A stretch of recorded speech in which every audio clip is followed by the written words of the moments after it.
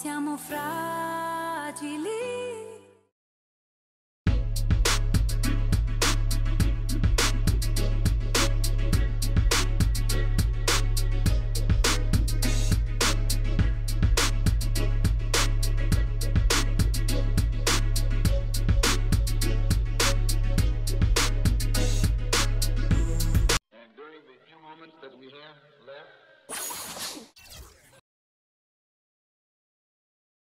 It's the 2K Sports pregame show.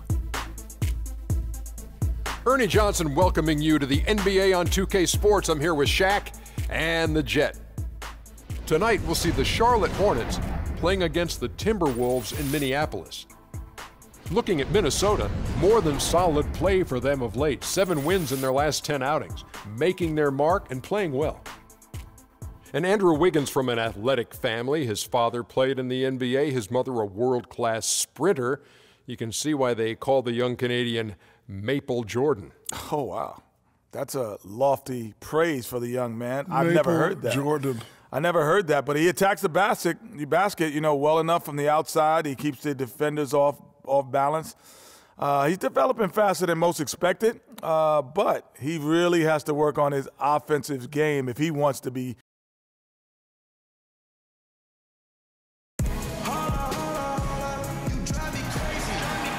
It's the Timberwolves in Minnesota for a little interconference action here at the Target Center. We're all set to bring you NBA action. With Greg Anthony and Clark Kellogg, this is Kevin Harlan. Taking a look at Charlotte. So important to get off on the right foot. New year, new season. These guys have done it. And they prove that they know how to beat this team. We saw that in the first meeting. Can they make it a clean sweep on the season series? We'll find out tonight. Well, they come in, I think, with the confidence that they can do just that.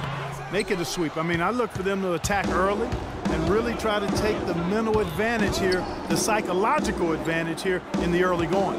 All right, let's set the floor. Courtesy of Gatorade. All fueled up and ready to go. Setting the floor for the Hornets.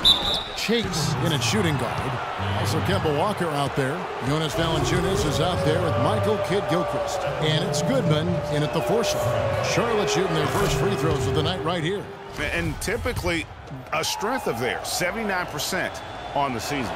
And this year they haven't quite been able to maintain the free throw percentage they had last season.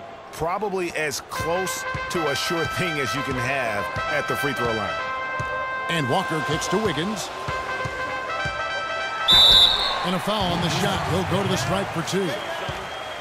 It's his first trip to the line. That's his first personal foul. First one falls for him. Minnesota, Andrew Wiggins at the line for 2.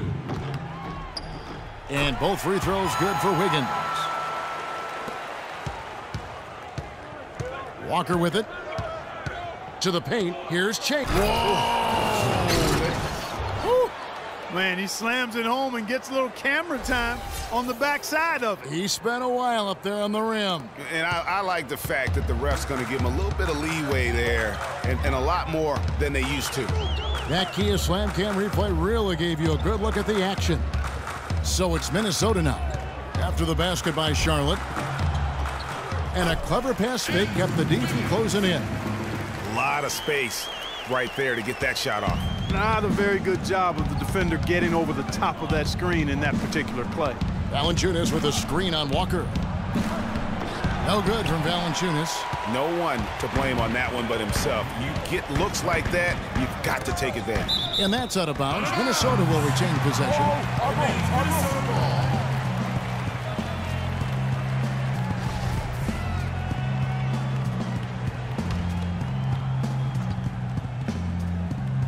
First 1:30 gone here in the first quarter.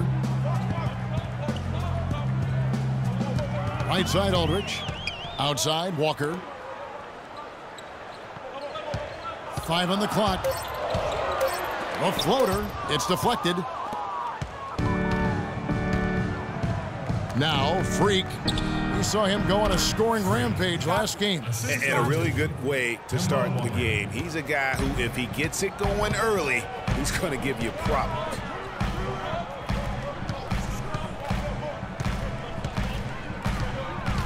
Here's Viana. And the shot is good, dropping in off the front of the rim. really nice way to get your first bucket of the day. Earlier, Doris Burke spoke with head coach Flip Saunders. And Doris, what'd you find out? Well, I asked him what strategy they were going to use at the offensive end, and he told me that they did not want to have to rely on their perimeter game. Instead, he plans to exploit what he described as a mismatch on the interior, saying, quote, "We have the talent inside to make things very difficult on them. We're going to use it." Kevin? Thanks again, Doris. Oh, Maestro, he is so good at making those lead passes, like conducting an orchestra. Shots good by Walker. You can just see the passion and love with which he plays the game. You see how he prepares, the work ethic, the way he interacts with his teammates. And when he hits the floor, it's all about the game. And here comes Walker, leading the fast break. His second shot goes in, off to a good start, 2 for 2. And I like how he puts himself in position there to finish on the break. Yeah, you know, that's what we call seeing and feeling the game. Excellent read of how that play was going to develop and where the ball was going. That's stuff that you oftentimes can't teach, Greg.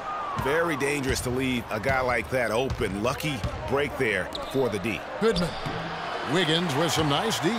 That's the kind of D you need when he's got the ball near the hoop. They were all over him. And Walker kicks to Towns. In the corner, it's Wiggins. Towns with it. Valanciunas is there. That one goes. Count. Really nice job to convert the putback opportunity there. I mean, he stayed with that play from start to finish. That's something we say about him a lot. Now here's Walker. Right now averaging about 5 points a game. A perfect 4 for 4 for him to start this game out. Yeah, he's looking good. He's got a nice bounce in his step to start. And Walker kicks to Aldridge. And a big bounce off the rim, but it sinks right in. How about the screen that frees him up, though, for the jumper? So an almost entirely new group in now for Charlotte. Timberwolves trail by 12. Sanford covered by Chase. Passes to Walker. Here's the screen. At the top of the key, Towns. That falls. Nice feed that time from Walker. 6 points for Karl Anthony Towns. And for the Hornets, Chase. He's in at shooting guard. He's out there with Austin Rivers. Caldwell Pope out there with Jonas Valanciunas. And it's Goodman in at the 4. The Timberwolves' shooting has been a little ragged, just 38% from the field. Dishes to Aldridge. Aldridge double-teamed. Pass to Towns. 4 on the shot clock. There's Walker with the 3, and the shot is good. Walker's got it back down to within single digits for the Timberwolves. Rivers kicks to Freak. And again, Charlotte with the triple. Only took them a few seconds to answer the 3 ball with one of their own. Greg, we've got a 3-point battle taking shape here. Now here's Walker. He's making his presence felt offensively with his scoring average up there at almost 13 points a game. Here's Rivers. The 12-point lead, their biggest of the game. Caldwell Pope dishes to Freak. Tries again, and the layup is good. And the defense just gets caught standing around that time and giving up the second chance opportunity. You know, that just can't happen. They need much more effort than that on the glass. There's the pick. Aldridge, the pass to Walker. Aldridge sets up the pick now for Walker. Back to Aldridge. Charity stripe shot off the left rim and out. Last outing for Charlotte, they won that game against the Brooklyn Nets. And how about the game plan that was constructed for that one? I mean, it was apparent how powerless the D was to stop it.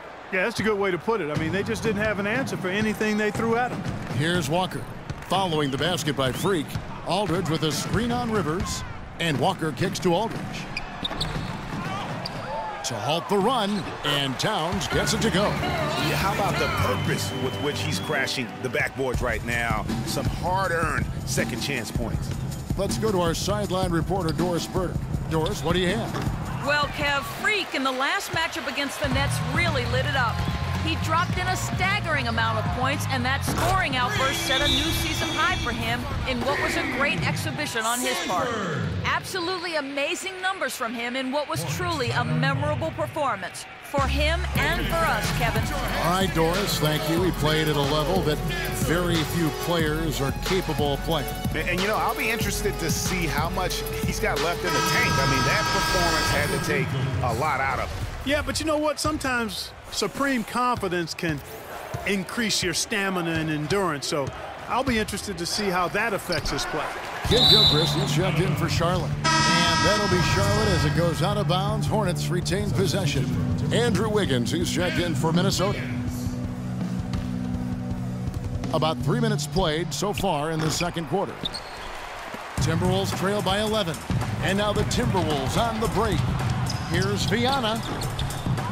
Second shot opportunity. And the rejection by Valanciunas. And here they come. Here's Chase. And that one is hammered home. Taking it to the rack with power right there. And hammering down with the two-handed slam. Just piling on the lead with a dunk like that. Now here's Walker.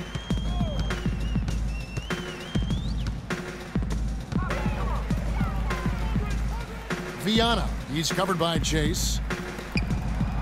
And it's going to be a 3-second call. Clearly a mental lapse and at an inopportune time. Yeah, that's a terrible mistake, Greg, to make it any time. But it's really exacerbated when you make it at this time. And the Timberwolves making a change here. Spates is checked in. The Hornets also changing it up. Alexis Ajinça has checked in for Jonas Valanciunas. And it's Kemba Walker in for Rivers. Shot clock at 6. And 2 shots coming up at the line as he gets fouled on the shot. And we have a moment to take a look at the best three-point shooting teams in the NBA. The Hornets, number 1.